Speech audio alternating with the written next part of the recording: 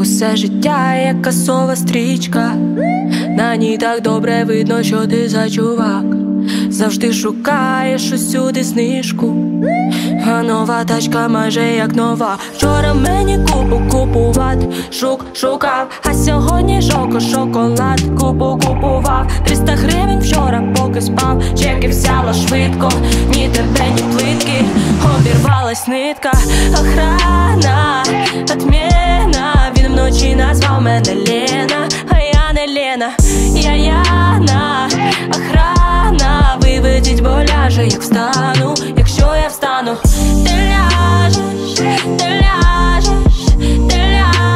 ляжеш, як встану я. Ти ляжеш, ляжеш, як встану я. Усе життя як погана звичка, пакет не треба, жуйку зможу донести. Мої мемаси кидав і в лічку, і підло лайкаєш мої пости. Вчора мені купувати шукав, а сьогодні шоколад купував. 300 гривень вчора поки спав, чеки взяла швидко, ні тебе, ні плитки, обірвалась нитка. Охрана, отмена, він вночі назвав мене Лена, а я не Лена, я Яна. Охрана, виведіть, бо ляже, як встану, якщо я встану. Ти ляжеш, ляжеш, як встану я.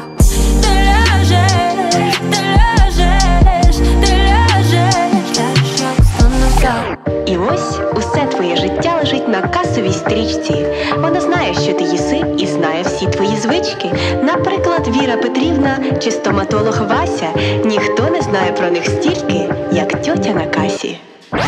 Охрана, отмена, він вночі назвав мене Лена, а я не Лена, я Яна. Охрана, виведіть, бо ляже, як встану, якщо я встану. Ти ляжеш, ляжеш, як встану я. Ти ляжеш, ляжеш, як встану я. Охрана, отмена, він вночі назвав мене Лена, а я не Лена, я Яна. Охрана, виведіть, бо ляже, як встану.